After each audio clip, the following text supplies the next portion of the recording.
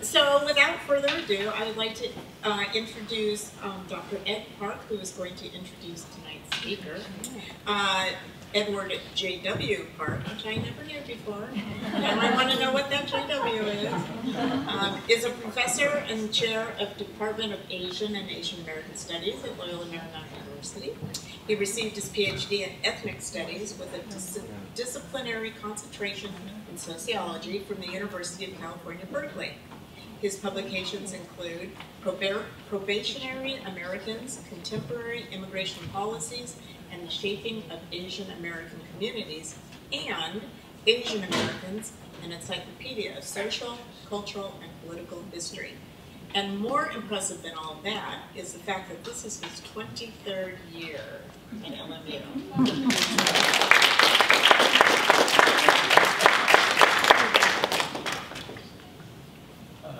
Thank you so much, Rhonda. And thank you to all the folks here at the library who organized this event and extended the invitation and gave me the honor of introducing Dr. Nadia Kim. Last night I was on campus for the Moon Festival celebration, and that was a packed house. And this is a packed house, and I just think it's just incredibly nice for all the folks to return and have these events. And I hope that this energy and this vibrancy continues into the future. So it's my great pleasure and honor to introduce Dr. Nadia Kim. Dr. Nadia Kim is professor in the Department of Asian and Asian American Studies and has been at LMU since 2007. She is a prolific scholar working in the intersections of comparative and global race, ethnic, and gender studies, environmental justice and social movements, and the politics of immigrants and immigration. She is the author of 2 award-winning books published by Stanford University Press. The first, Imperial Citizens, Koreans and Race from Seoul to Los Angeles, published in 2008, and Refusing Death, Immigrant Women and the Fight for Environmental Justice in Los Angeles, which was published just last year. She is a sought-after speaker on these topics, and her work has been featured in National Public Radio, The Washington Post, and Korea Times. So please help me welcome Professor Nadia Kim.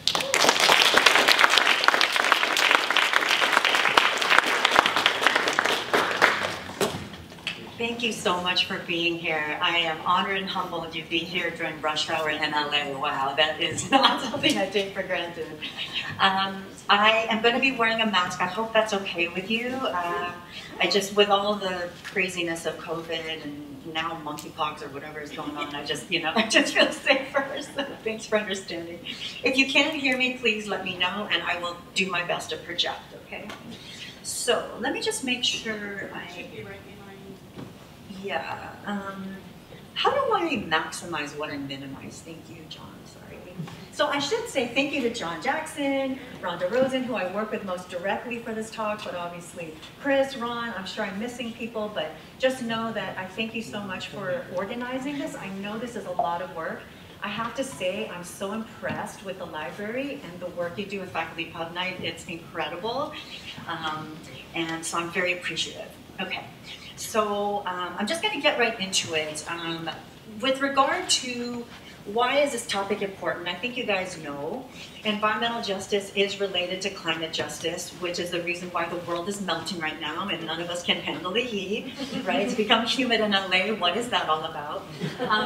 But also it's connected to COVID-19, for example. So we haven't made the connection enough that what is the reason that Black, Latinx, Pacific Islander, Indigenous communities are disproportionately hospitalized and dying of COVID-19, and that's because they are typically living in areas that are right next to hyperpollution. So their health is already compromised, making it difficult for them to withstand COVID-19 and its symptoms, okay? The other so what answer I want to give is that if we care about understanding racism and class injustice, there's no way of understanding either without centering environmental racism and environmental classism. Okay, so I have a general research question that guides my talk today, and I just want to say that my book is on the longish side. Some of you may know this. Students are lamenting this fact, but so I'm only going to be able to really address a slice. So in the Q&A, I'm more than happy to elaborate, okay? But the question that guides my talk today is when it comes to issues of environmental justice and the intersecting dynamics within, and by that I mean how race, class, gender intersect, right?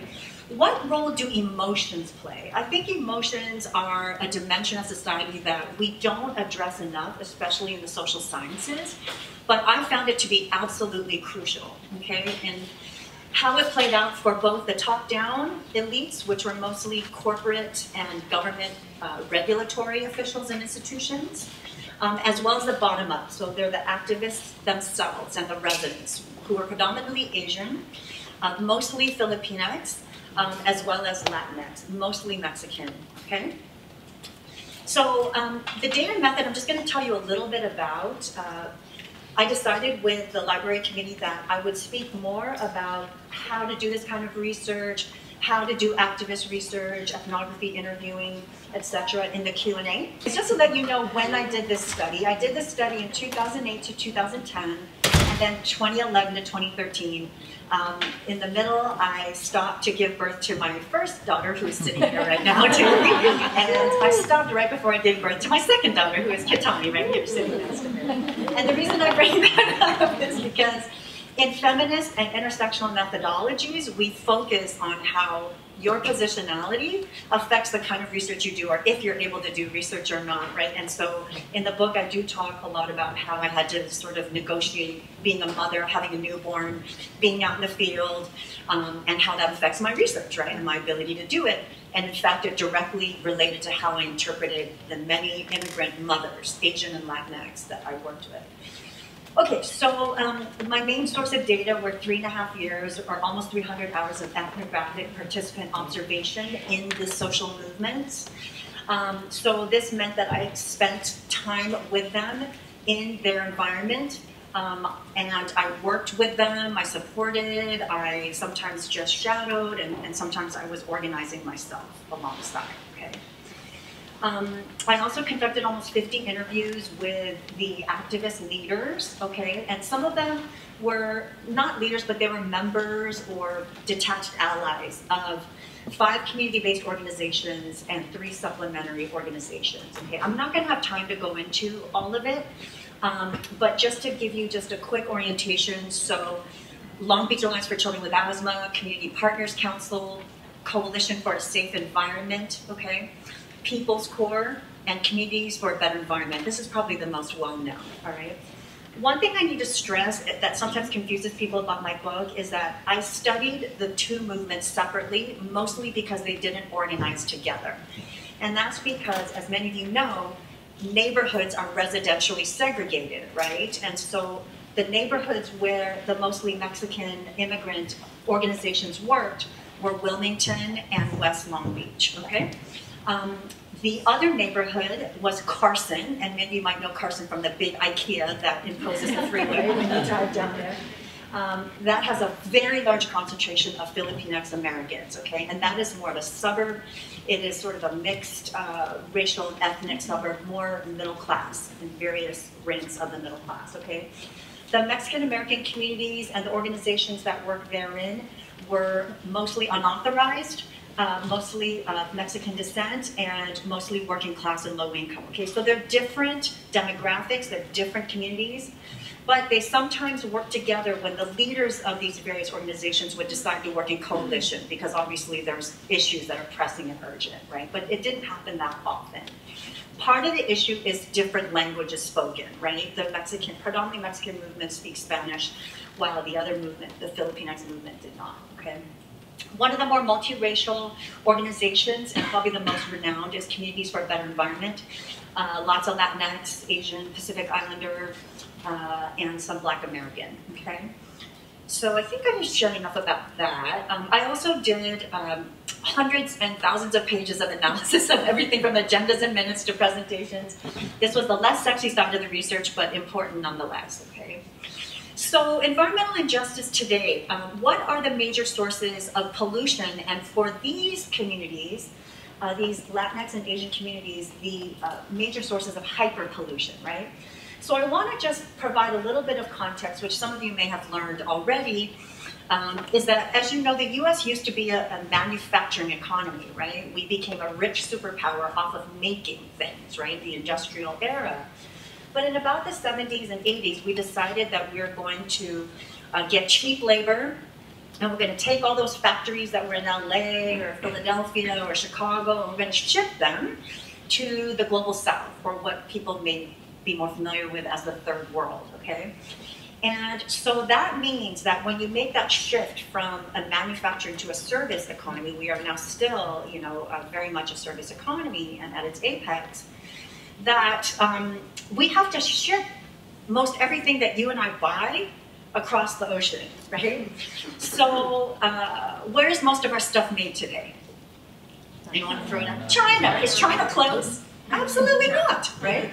So what energy source are those cargo containers running on when they travel all those thousands of miles, right? Well, it's diesel, okay?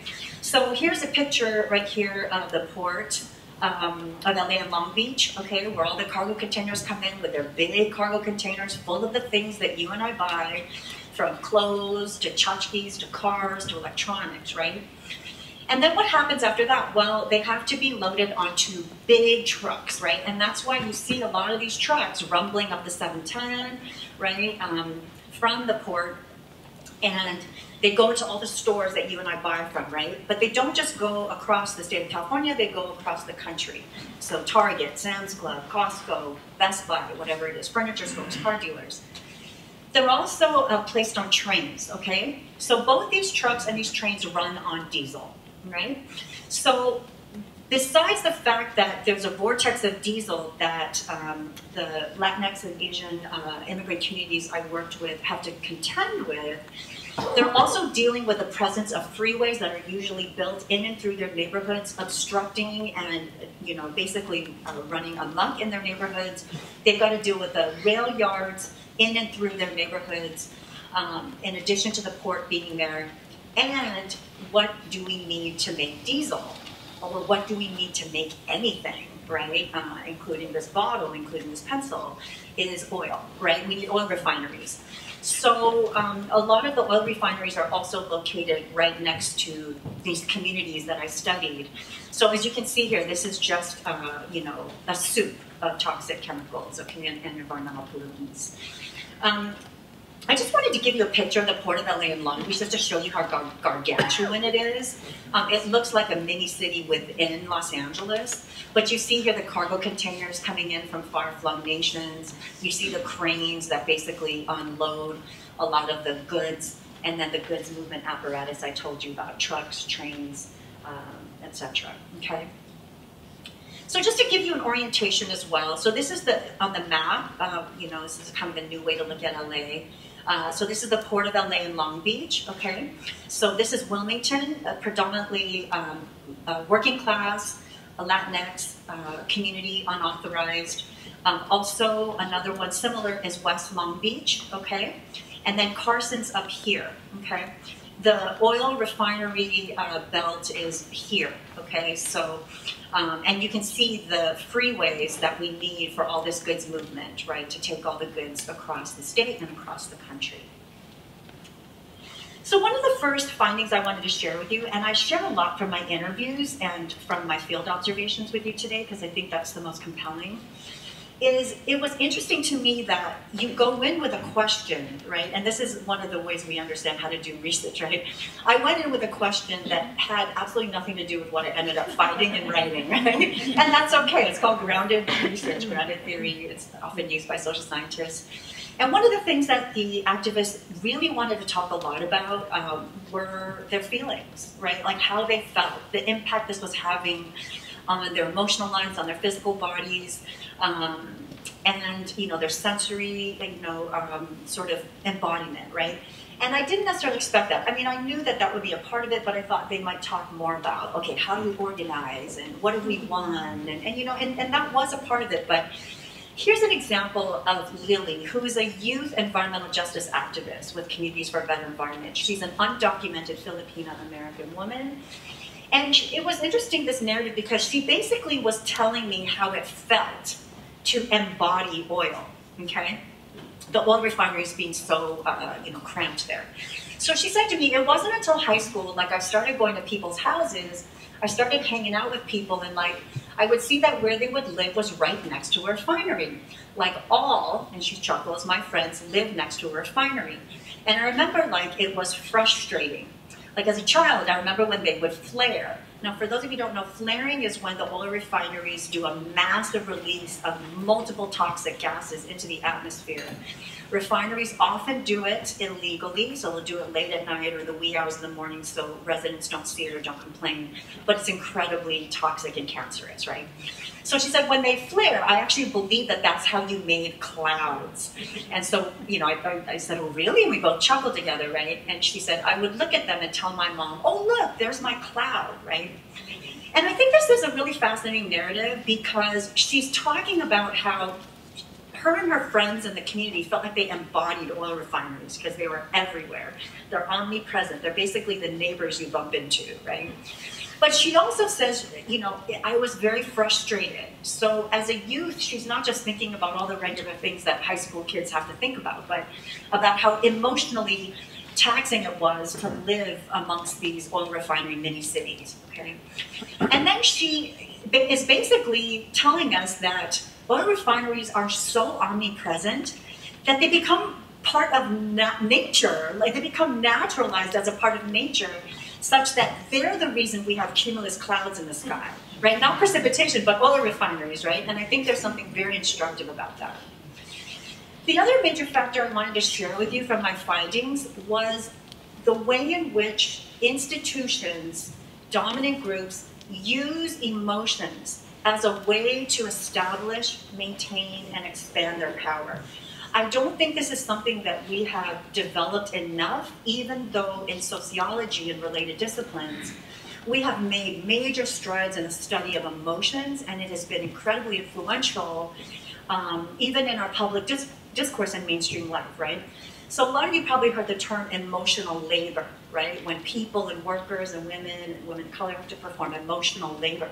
Well, that came from sociology, okay? Arlie Hochschild and other gender feminist scholars, started these landmark studies of how women in particular in occupations that were deemed, lower service sector, right, pink collar, so secretaries, nurses, teachers, flight attendants, right, that they have to perform emotional labor and, follow these kinds of feeling rules and norms.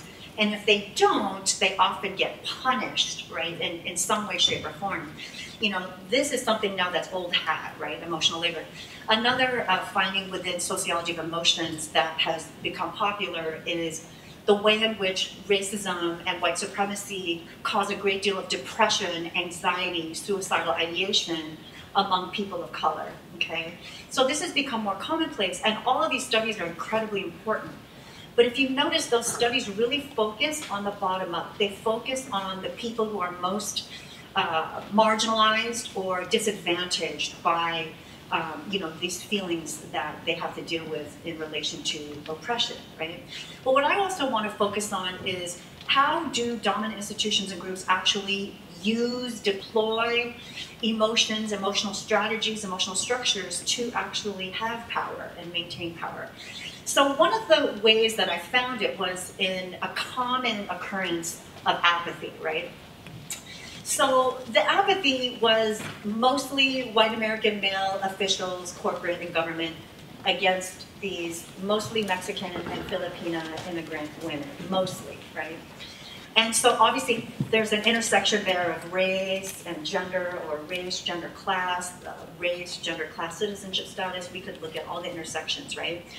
But here, Ben, who was the leader of the environmental justice struggle for People's Corps in Carson, and he's a youth activist himself, he really stressed the sexist part of that apathy, okay?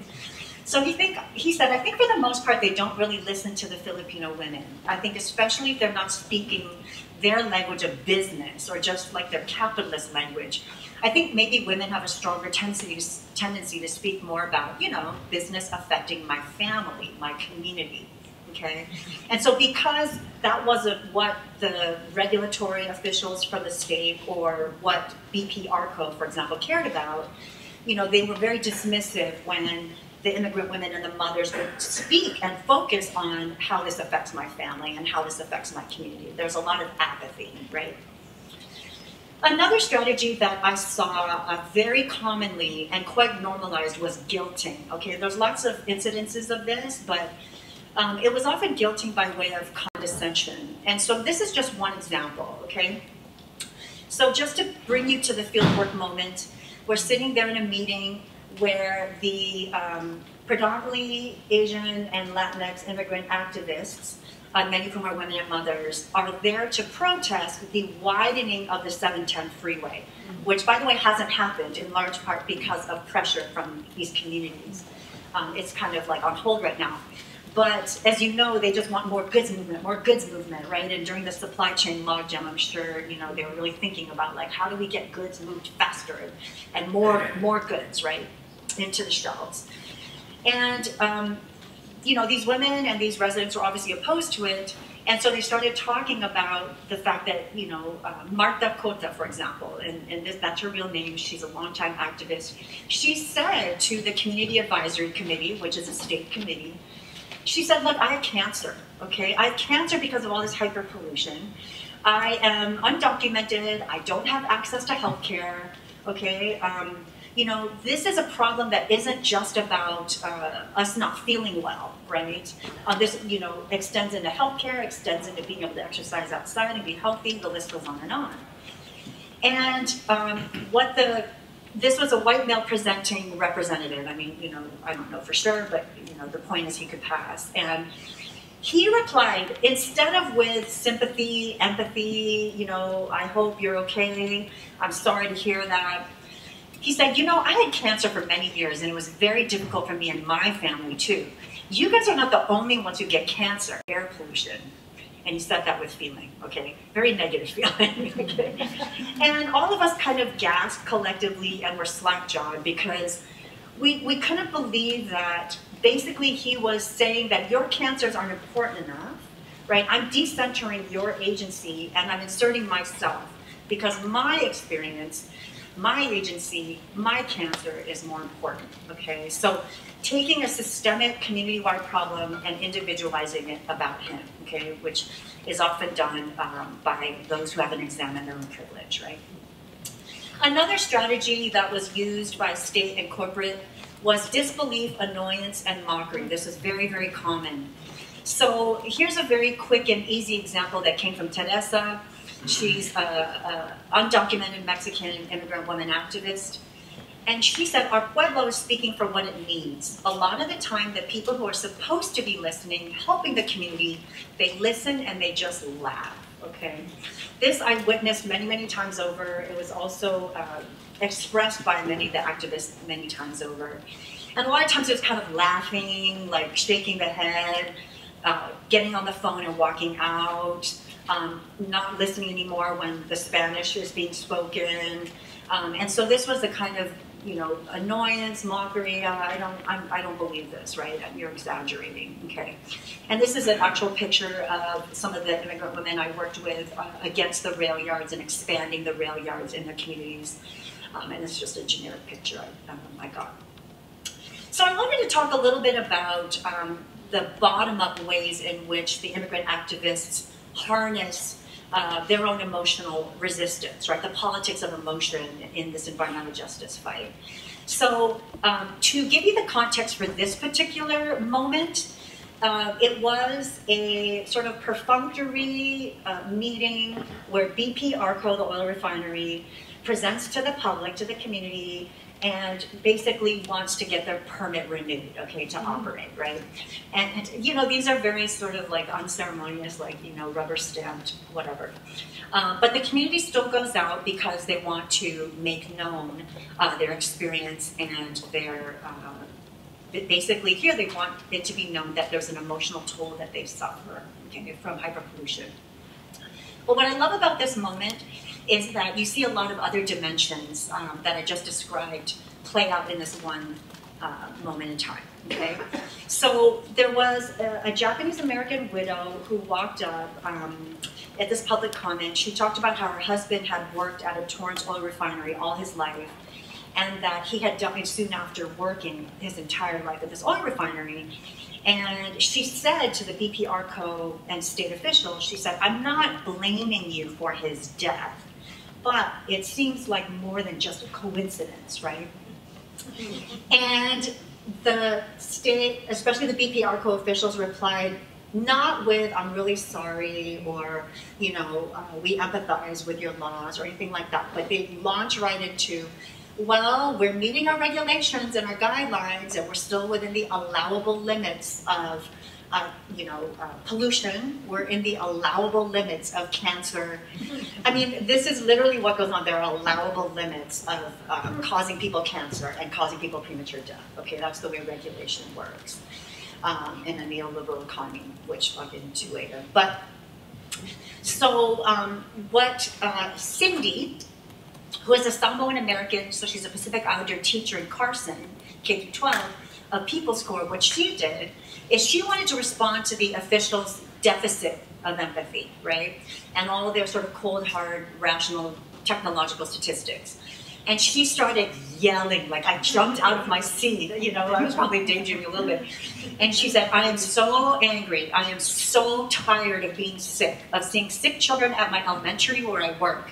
She lists, "We have constant bloody noses, constant headaches, we constantly faint, I have fibromyalgia." She said, "You know, it's very possible that her husband's cancer was caused by all this pollution." And then she turns to the Japanese-American widow and says, "I'm really sorry for your loss," okay? So the apathy is clear from the top down. But interestingly, what she's also doing is, in this last statement, she's providing that emotional support that she felt should have been given the widow, but was not. And so this is a form of politics, right? She's also talking about the toll. "I'm so angry, I'm so tired of being sick," right? And lists the illnesses of the students and many of the teachers around her. And this is also a strategy, right? Because what she's doing, as what many of the activists did, is they perform this as a way to expose the government and corporate officials as cold-hearted, right? As unfeeling, uncaring. Even though, you know, on their Exxon oil commercial, they put them wiping a poor pelican's wings off with oil. They care so much, right? Oil and gas care so much about the environment that they're continuing to pollute and cause climate change, right? But, you know, that's the point. Like, they're sort of destabilizing the whole politics of care that the oil industry, the regulatory agency have co-opted, right, from these communities, these immigrant mothers themselves. Okay. She's also doing it, just quickly to let you know, to convince the activists or the residents in the audience, mostly residents, who are afraid to get involved because they're afraid, because they're undocumented, right, of being detained, deported, surveilled. There are a lot of activists, residents in the community who just don't feel comfortable getting involved. They fear reprisals, and or they're hopeless. Like, what's the point? They're going to pollute anyway. They don't care, right? So there's all these different factors that these emotional strategies sort of engage with, okay? The other factor I want to talk about is, since citizenship is such an important element for immigrants, how do these immigrant activists start seeing citizenship as they become more politically involved or more involved in environmental justice? And I think what's so important to say is that citizenship is not just about the undocumented getting papers and becoming legal, right? Citizenship is not just about being able to vote and being able to run for office and being part of the electoral realm, big P politics, right, as they kind of described it. But citizenship to them was being good moral supports to one another. So when I say embodied and emotional here, I'm saying that they feel like what a good moral citizen does is they take care of the bodies and the emotions that are assaulted by this system, right, and neglected by this system. And so there are lots of examples of how they talked about this form of citizenship that they prioritized and practiced. And it came especially through their unwillingness to move, all right? And a lot of times these officials would say, why don't you just move, right? Just move, right? So obviously that's a question loaded with privilege, but. So I asked, what do you say when they say, why don't you just move somewhere cleaner? And Cindy, she's the Samoan we met earlier, the teacher. She said, for each of us, we're all called to do something in our lives, in our communities. And for me, this is, I feel, part of what I've been called to do. Even if it costs my health, I need to fight for these children. We have the people always tell us, you can transfer, go to another school. But who is going to fight for these children, for this community? Who's going to fight for my family? So leaving is not an option, okay? So you see here what she's saying is that a good citizen, a good person, right, defends and protects their community, the other children in the community, right? And she's also kind of talking about how that's reciprocal, because who's going to defend me? Who's going to protect me, right? There's that mutuality that goes on there, okay? And, you know, she's essentially saying it's not an option. I refuse to leave, okay? Sometimes the responses were more terse, but they were just as profound, right? So Tanya of Long Beach Alliance, she said, when I asked her the same question, what do you say to officials when they say just move somewhere cleaner? And she said, would I be leaving them all alone? And she was like huffing and shaking her head, right? Like that's not even a question, right? So one of the ways in which we see this affecting politics and kind of new forms of politics among immigrants is that they become much more invested in the small p politics, the grassroots politics, okay? And largely because of the embodied and emotional support that that kind of politics offers, that voting and running for office and all that, even, you know, papers and the focus on that just doesn't provide, okay? So this is what I asked Lily, whom we met earlier. She's the undocumented Filipina youth. And I said, if you become a citizen, if you get the chance to become a U.S. citizen, will you be interested in voting? And she replied, sort of, and she paused. I mean, I really don't keep up. And she's kind of embarrassed as she laughs. And I said, why is that? Because it's not like those big politicians come over to our neighborhood, have coffee with us, ask us how we're doing, what our problems are. They don't do our people politics. They've only let us in this country until they don't need us anymore. Then they're like ready to kick us out. It's like someone you put all your effort into being friends with, and then when they don't need you anymore, they just drop you.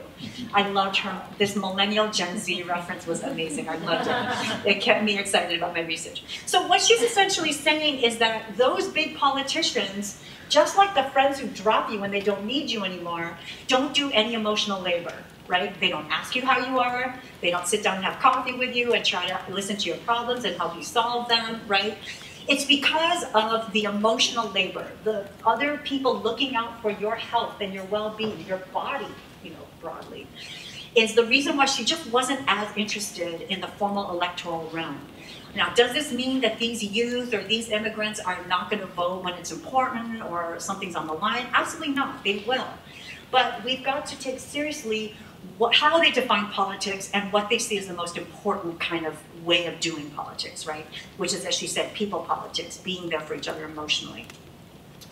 So what I wanted to just talk about here is in sort of the implications of what I'm saying more broadly in my conclusion, which is that one thing we have to understand is that all the different ways in which the dominant institutions, be they regulatory, be they oil refineries, etc., the way that they kind of perceive and treat the largely Filipino women or the largely Mexican immigrant women really draws on historical controlling images of their group and of the nations from whence they came, okay? So this is where a global component comes in, which is like it's very common to see women of color as very effeminate, focus on their reproduction, their moms, you know, either they have too many kids or we don't like the kids they bring in here.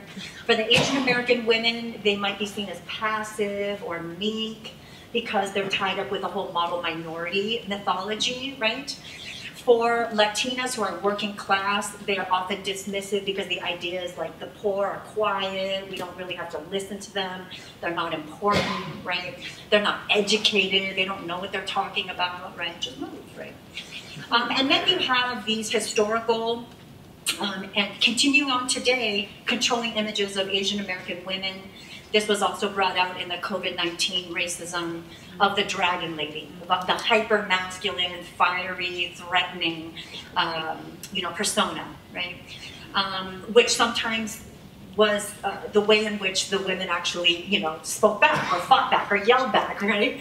And that was at play. Also in terms of the way in which Latina women are also seen as hyper-masculine because they're fiery, they're angry, the working class is brash and they have no manners or they're not civilized, right? And the important thing about this is we have to understand that the way that racism and intersectionality work is to see women of color, people of color, as particularly in their bodies and particularly in their emotions. They're not in their heads. They're not rational. They're not civil, right? They're not more in the mental faculties, which is what we prize as a society, right? That's the province mostly of the dominant group, mostly, for example, white American men. And so this idea that, this group is more mental, more rational, more civil, is also what buttresses, right, their ability to do nothing or to give them like little concessions in terms of, okay, we won't, maybe put it right next to your school, right, things like that. But at the same time, I want to say while environmental justice helps us understand how intersectional isms are maintained and expanded, it's important to say that these activists themselves are also really pushing back, okay? Not only do they, in myriad ways, defy some of these controlling images and show how mental they are, right? But they also demand empathy, they demand respect, and they do a lot of work in exposing the problematic nature of corporate America and the regulatory agencies that are supposed to regulate them, right? So I believe that these emotional dynamics, emotive dynamics, really need to be studied to understand the fullness of this political process.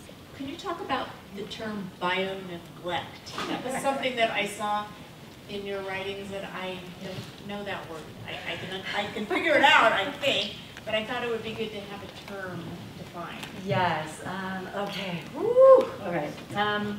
It is somewhat of a complicated concept. People talk about statewide policies relating to the body and health and populations. The first scholar or theorist people often think of is Michel Foucault, okay?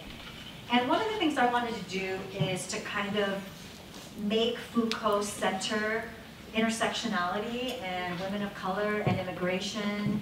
And some of this is not fair. Foucault died in the early 80s. He wasn't able to live to see exactly what was going to happen 40 years later. But I do think that we can hold him to account for not centering the way in which racism and the intersection of racism and patriarchy and class injustice / capitalism, immigration injustice, right, is central to the way that governments and states decide to basically allow a number of deaths, right, or allow a certain amount of sickness, and how it's targeted against these populations of color. In this case, I studied women of color, right, immigrant women of color. And so what I wanted to do was kind of reformulate his concept, which he often terms biopower, right? Some of you might be familiar with that, biopolitics. And I wanted to center bio-neglect because, and no term is perfect, language is imperfect as always, right? Because really what I was saying is that it was both bio-violence and bio-neglect, right? But the violence is inherent in what Foucault already set up. So what I wanted to do was really focus on that race and intersections of race with all these other systems of oppression are determining who we decide to neglect, who we decide to let die, who we decide not to give health care to, who we decide to ostracize, exclude, cage, and basically persecute their reproductive choices, et cetera, et cetera. So I wanted to capture that with neglect.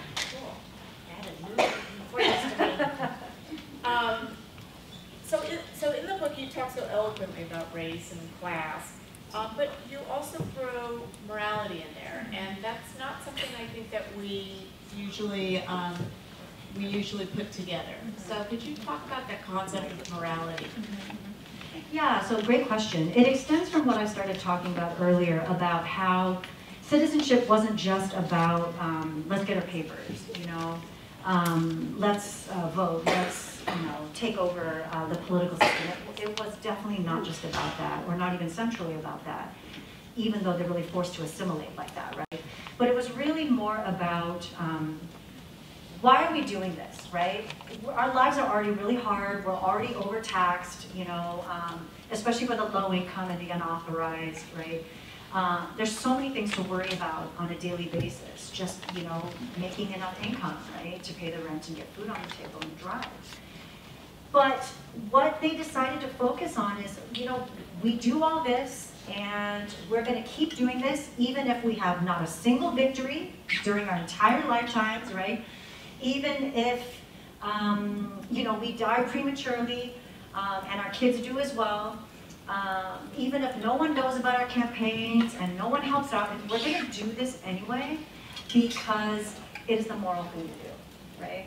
And because what is the purpose of living? Kind of like what Cindy, the Savona American teacher for Carson, is saying. It's because I'm called to do it. It might not make any sense. I might not see any results, but that's not why I do things. So the journey was just as important to them as the destination, and sometimes I thought maybe even more important than the destination, is that giving up, doing nothing, right, was the absolute worst possible scenario, right? That's not an option, as Cindy was saying, right? And so one of the ways in which they actually draw a dividing line between the officials and us is a lack of morality and the centering of morality, right? So that's partly what they're emotionally strategizing to expose, which is their lack of morality. Right. And on that topic, so there is obviously a need for empathy from these politicians, from these corporate leaders, that obviously is not happening because of guilting and all these other things. It seems like there's a real open need for sociologists or social workers or somebody to train. Is there any opportunity for training these people in empathy? Or is it just a money issue, a power issue that will never change? Yeah, that's the $1 million question. I mean,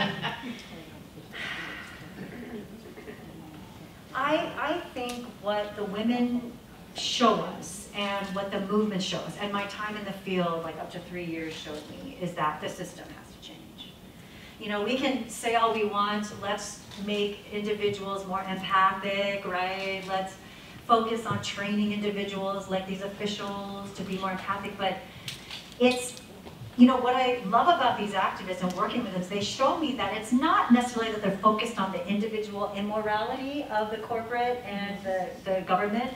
It's the systemic immorality, right? It's the institutionalized immorality, which we see in environmental racism, environmental classism, right? If there was that morality, those factors, the environmental racism and classism wouldn't exist, right? So, yes, we have to work from the ground up, but we also have to think about how do we strategize more institutionally? Yeah. So men are generally the leaders of community organizations, yet we have heard so much about women in Mexico, women in Iran, really taking on that role. How do they differ from the men? Yeah, no, that's a great question. One of the first ways that they differ from the men is in the beginning, the men definitely don't prioritize doing emotional testimonies, right? Talking about my family and how this bothers me or hurts me or makes me enraged, right? They tend to focus more on the technical details. What are you doing with the study? Where's the health impact assessment? Why did you not come up with a different alternative? It's the women who really decide, look, our political strategy is focusing on how this is affecting our bodies, our emotions, our communities, how, we're stressed out all the time, how we can't sleep because of the light pollution, because of the construction noise, the oil refinery noise, like all this sensory stuff that men don't necessarily prioritize. But what was fascinating is that even though a lot of times the men, because of historical legacy, etc., they were the leaders or the founders of some of these organizations, when they saw that even if it wasn't compelling the officials, how much it compelled fellow residents, or got residents who were totally apathetic to actually become activists and get involved and join the fight, that's when the men started to frown. Like, oh, okay, maybe this is a good strategy, and they are kind of exposing them as cold-hearted snakes.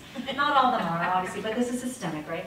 And essentially, the men started adopting that strategy, teaching immigrant residents how to do personal testimony. What are you going to say? How are you going to deliver it? All the politics of emotion that we were talking about. The women were role models. They were, very much so, yeah. So also something that I read in your book was that you said that the U.S. collects little data on asthma, and that this is a very big problem.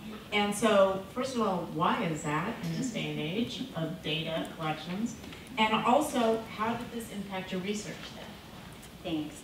Yeah, you know, I mentioned neoliberalism earlier, but one of the major dimensions of neoliberalism is to gut the social welfare state, okay? It's to gut, you know, the social safety net, okay? So the Social Security, Medicare, et cetera, et cetera. So, and what that means is that there's a hyper-prioritization of what Wall Street wants to do, or what corporate America wants to do, okay? And very little regulation. So one of the staples of neoliberalism is, yes, there's regulation on the books, but in real life, in actuality, there's very little regulation.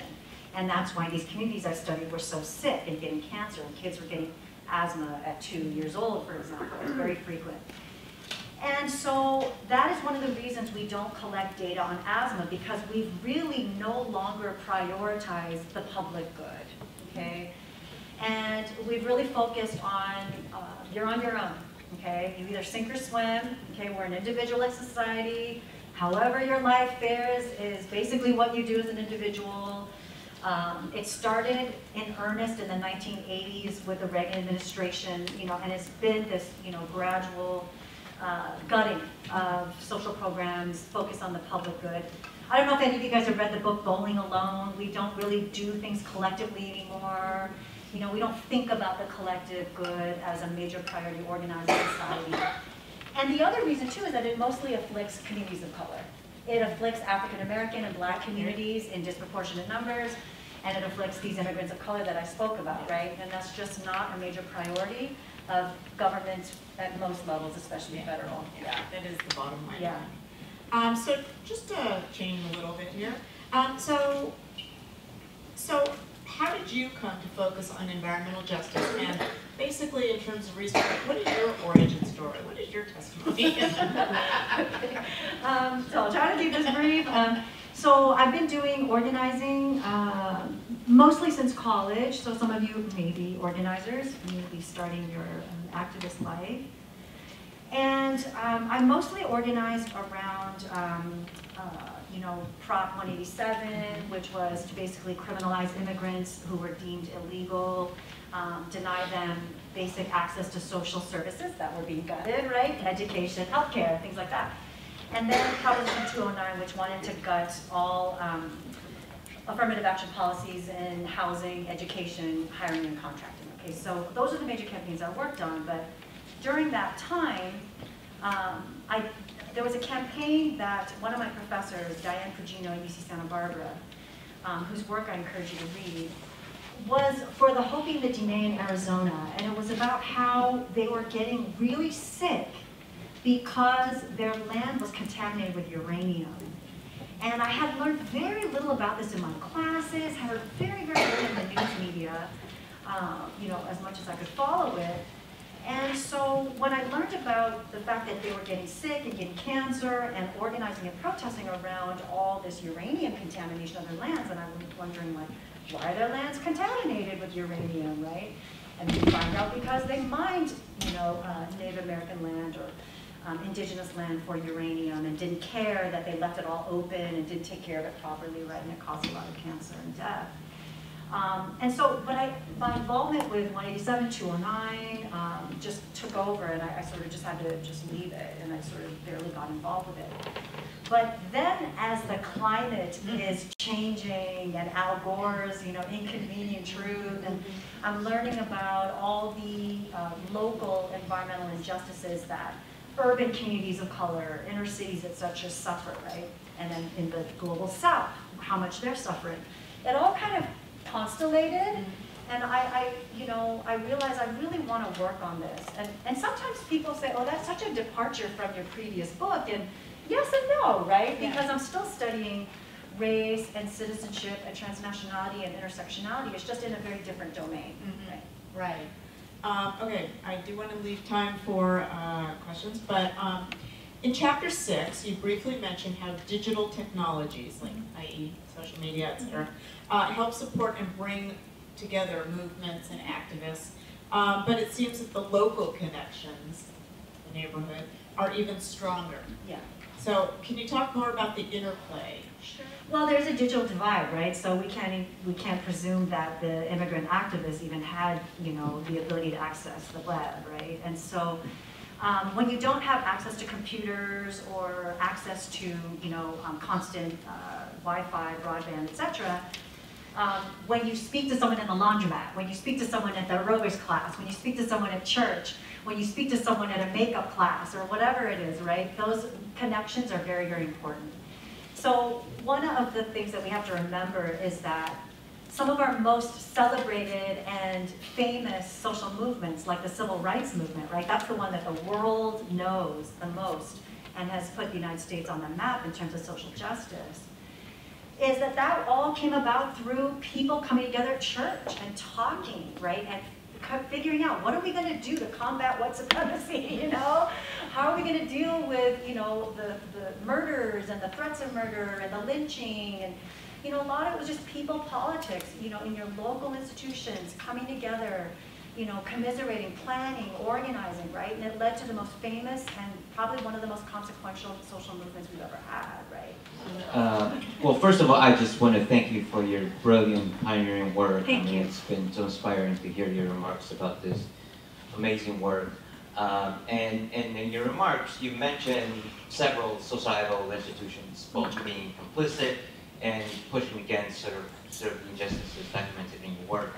And as an immigration and higher education scholar, that is an institution that I studied. And in my work in particular, I have found a very interesting correlation between, undocumented youth activists who have had several, what medical anthropology refers to as ACEs, adverse childhood events, a correlation between that and advocacy as undocumented youth around these kinds of, environmental justice issues. Yeah. And so, but in your remarks, I haven't heard much about, access to higher education, creating a pipeline of empowered leaders that, all the, inspiring leaders that I've heard you talk about, it doesn't, at least the pieces that I've heard that you highlighted,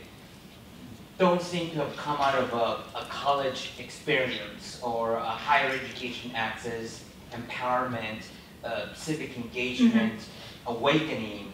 And so I'm wondering if you could speak to, as an institution of higher education, as the system of higher educations across the country,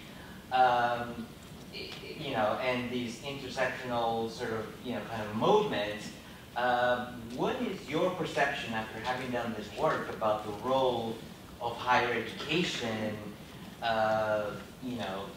sort of working alongside these inspiring folks in your local Yeah, I didn't focus on higher education because the vast majority of the activists are actually in high school. And that's a testament to how the environmental justice movement, like Communities for a Better Environment, CBE, who I highlighted, they have a long-standing program of intervening in high school.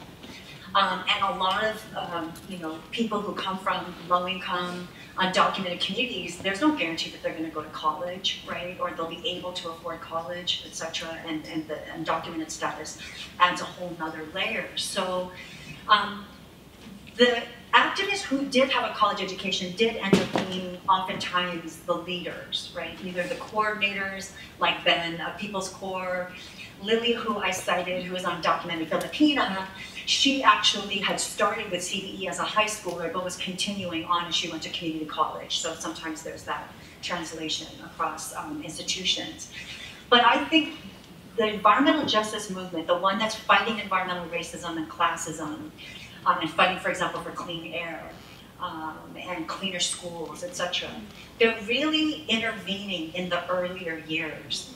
And why that's so important is because why are so many high schools in Wilmington, in West Long Beach, in Carson silent about this, right? Because who's giving them funds?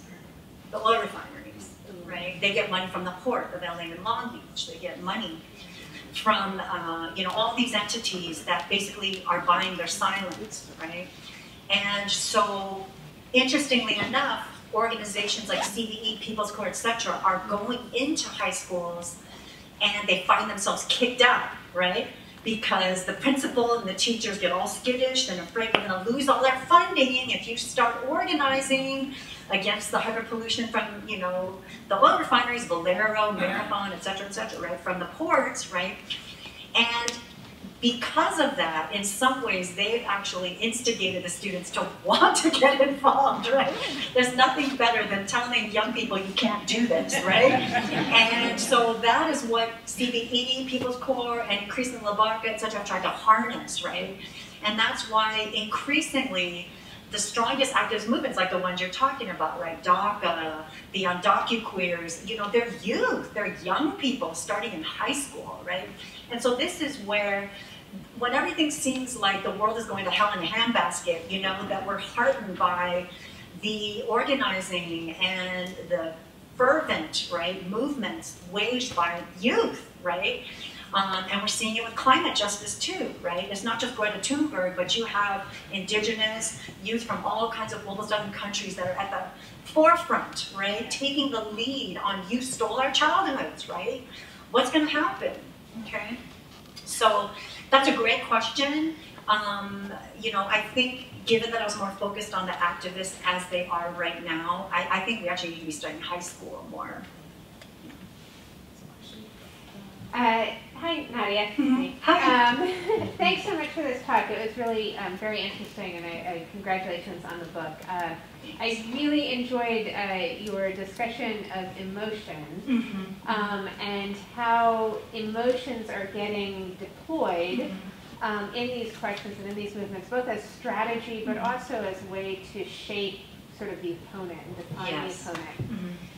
I kind of want to push you in a slightly different direction in thinking about emotion, and if it's something that isn't a part of the book, just say that and I'll fine. But to think about it maybe in a somewhat different way, and of course I'm approaching these questions as a historian, and I think probably the humanities have done a little bit more with the emotions. Right, definitely, yes. I'm talking about social scientists, yeah. So two kinds of maybe different ways of thinking about these questions, and I'm wondering, how you encounter these things. One is the ways in which emotion it's not just a strategy to be deployed, but actually shapes how people are viewing and coming to these issues. And I'm thinking about all the work that's being done on issues around climate despair, right? And then the second part of that is a methodological question. Because you're working with interviews, or what I would call oral histories and narrators, is how methodologically you're theorizing emotion in terms of their own reporting, right? And how you trouble what they're saying with the emotions that they're bringing to what they're saying. If that makes sense. So, yeah, thank you. Yeah, no, I appreciate that very much.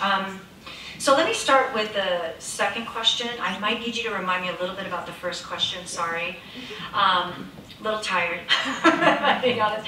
But for the latter question, I actually didn't expect them to talk so much about emotions. And when, I thought it was going to be about the mechanics of the movement and what they'd experienced, and kind of like a, recording of losses, wins, and, struggles. And I mean, I knew it would be a part of it, but I didn't know it would be central. And I think because of that, methodologically, using the grounded theory approach I mentioned, which is basically that you allow the sort of people and the situations to speak for themselves, and then you theorize from there, right? Or there's something called the extended case study. You take a case study and you try to link it to broader structural, institutional patterns.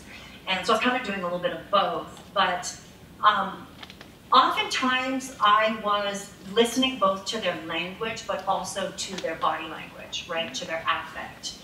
And so when they would talk about feeling despair, like you were saying, climate despair or depressed, I'm listening to the language because they're using that language, like actually using, I'm depressed, I'm suffering from depression, I am exhausted, I feel demoralized, right? I am enraged. I was listening to the language at the same time as an ethnographer, because I wasn't just doing interviews, I was doing ethnography, so I was participant observing during that time period. Just recording their body language, because I realized how important that was to also understanding how the corporate and the government officials were also sort of circulating emotion, right, and deploying strategies through that. And so a lot of times, it's like the, or the, oh my God, or, like all this body language, right, like walking out, right, like, and shaking of the heads, and and then sort of watching the women either in the interview setting, their shoulders being slumped, or their eyes getting downcast, or their voices breaking, or in the comments, the public comments or the protests, like a spitting, the red veins, all that stuff. And so in that sense, what I was arguing is that these are important things to pay attention to, because I think the humanities have been a lot better, and for example, the work of Sarah Ahmed I think is amazing, and really talks about the way in which there's an economy of emotions, right? It circulates, and it affects all the people that are involved. And I think we need to be paying more attention to these kinds of emotive, affective, bodily cues, which I'm a social scientist, I've been trained forever as a social scientist. Nobody ever prioritized, nobody really centered, and therefore it doesn't become part of the analytical framework, right? If you center and value it, then it becomes something that we use to analyze, or something that we approach the field with, something that we build concepts and theories from, right? It wasn't like that at all. And so now there's kind of this movement, and I think it links to your point about climate despair, like intuitive social science, intuitive science, right? That it's not just about what do you see, right? It's only what you see that's true, right? But to intuit through body language, what's not said, right? What might be felt. And I do think, speaking about feminist and intersectional methodology, had I been a man or a man of color, I don't necessarily think they would have shared as much or focused so much on the emotional toll and the depression. I don't know if they would have talked as much about that, just like I don't think they would have brought up as much, issues about children and family, which obviously were central, not just to their lives, but to their politics. So I think thinking about who the researcher is, the way they approach, all that has to be a part of our understanding. And I hope we do move towards a more intuitive social science. So I want to say that we are getting close to ending our program. I know we have a lot of students here. A lot of them are here because their professors have asked them to be here, and I want to make sure that they get a chance to ask questions. So do we have a student who maybe has a question? Any students? There's someone back there. Back. Oh, I thought she was.